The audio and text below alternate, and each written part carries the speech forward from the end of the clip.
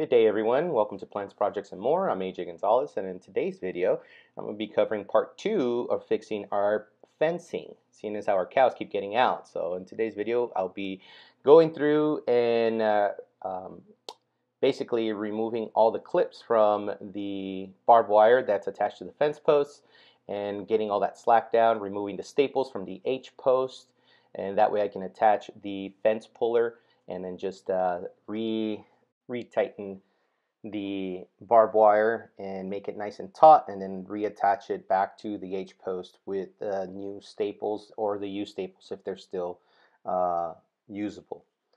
Now that the slack is off, I can come back and pick up any last minute debris, any small little saplings or anything that's going to be binding up on the fence, or just clearing it out a little bit more, making it a little bit more presentable, getting a little bit more real estate, and there's nothing that's going to snag up, and I'll be able to have a pretty good clearing once I retighten all the strands of the fencing.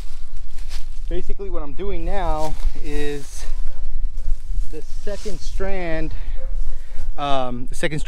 busted, right? So here what I did, let me drop these, is I actually looped it, made a loop here and made a loop on the other end, which is down there. So I'll cut off a pretty decent size piece of the new barbed wire, and then I'll splice it in and I'll just loop it.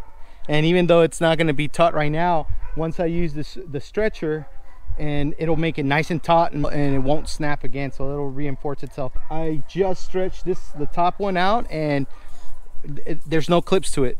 There's no clips whatsoever to it, but it's nice and taut, and this is basically what you want.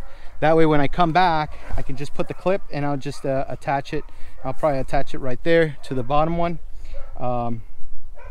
and it'll just hold it in place, and then it'll be nice and taut, and our freaking cows will stop escaping.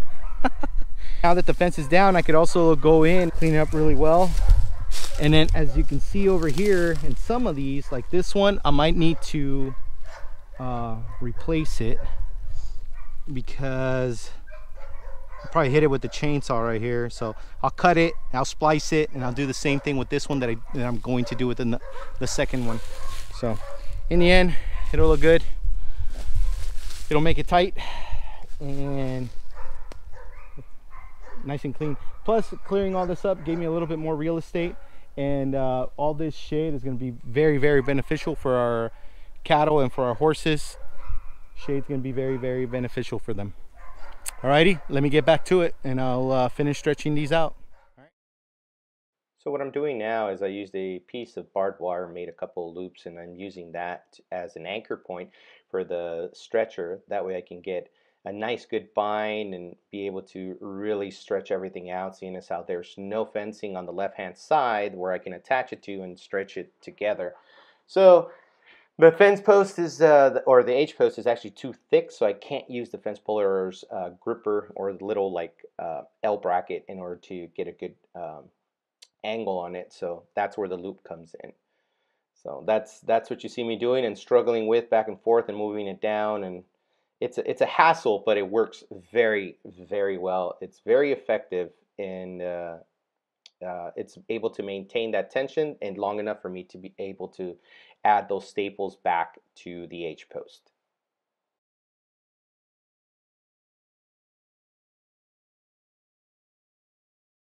All right, everyone, so I stretched out all 5 of the barbed wire from the right side to this fence post.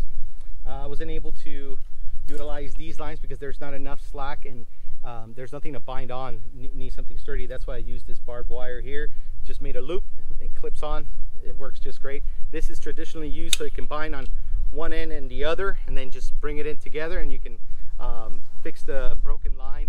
But unfortunately there's nowhere that I can put tension to it, so I had to use this. If anybody knows a better way of doing this, please let me know. I've used rope in the past, it has snapped. I've used straps in the past, it has snapped. So this works, it works really well. I only use a little portion of it, and I just cut off this nasty knot that it's hard to undo after a while, and it works just great. This entire 60-foot stretch will be all new wire, and there won't be a chance for it to snap again. That way we can keep our cattle in. With our cattle now being able to stay in, we might be picking up a couple other heads of cattle. However, priorities, right? Our priority is our raised garden bed, which had to be placed on hold because I had to fix this fence. But I'll be soon getting on that. I'll leave a card up in the left-hand corner if you haven't checked out that video of our part 1 of our raised garden bed build. And then additionally, we did plant our tower garden, which is slowly coming online. That'll put us through spring, and it's working quite well. So I'll also put a card up in the left-hand corner if you haven't seen that video. Very short video, but very effective. Looking good so far. It's just it's tedious work, but it's necessary. So it's working out all right. It's not too hot, it's not too humid, which is great, and the work isn't too hard. It's just, you know, being on your knees and stretching it, finding something that's snagging on, going, unsnag it, clean it up, come back. So it's just a back and forth, but it works out really well. And once it's all said and done and it's all stretched out, it'll make a very permanent, effective barrier for our cows. Anyways, I am oversharing, I think, so I'm gonna get back to work. Now, grabbing the new roll of barbed wire, I take it to the opposite end and make a couple loops, loop them together, and then just uncoil it back to the H post. The top line right now is the number 1 line, so I create a loop on that one. I cut off the barbed wire and then utilize the stretcher, stretch it all out, and splice it in and make it nice and taut. And then just come back and restaple the barbed wire back to the H post, and that's basically repeat, you know, rinse and repeat. So that's what I'm doing for all 5 strands on this side. So a couple of strands were actually pretty good still. I think the bottom one and they were pretty decent size, so I ended up using very little new barbed wire in order to splice them back in, which was good because, you know, it's always good to have a little bit of barbed wire to make repairs. So I didn't want to go back out and buy a new roll. This turned out better than expected. All the barbed wire ended up really taut and with minimal force. I mean, I honestly, it only would need a couple clips for it to stay in place, but it turned out really well. A lot of the line that was there was in really good shape, and only needed that minimal new line to splice in.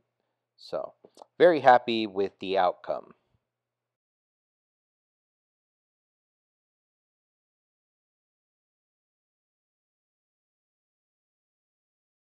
Okay, so I am finishing up putting all these clips in.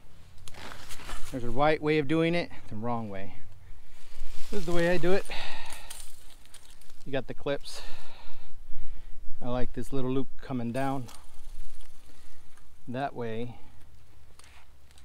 I can use my fence pliers and just grab on and then just twist inward.